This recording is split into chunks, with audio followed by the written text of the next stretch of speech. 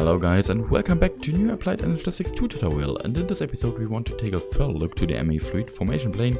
And the formation plane is created by 3 fluix crystals or pure fluix crystals, 3 green dye, 2 iron ingots and at least 1 formation core.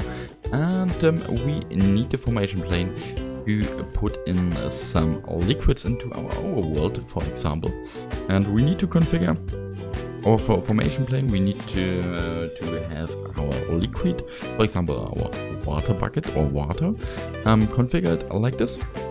And if we fill up our fluid terminal or our ME system with some water, we can see that our one water source block is created in front of the fluid formation plane.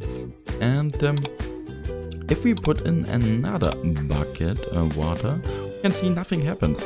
And that's because we need to replace it, and it only works if we place in another bucket of water like this, and we can see nothing happens here. Okay, that's not how it should work. Okay, we place in a new water bucket like this, we can see that our formation plane will create a new water source like this.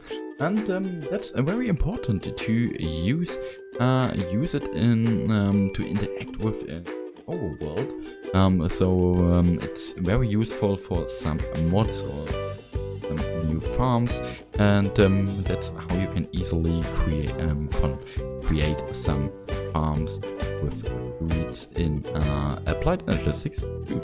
And thanks for watching and bye.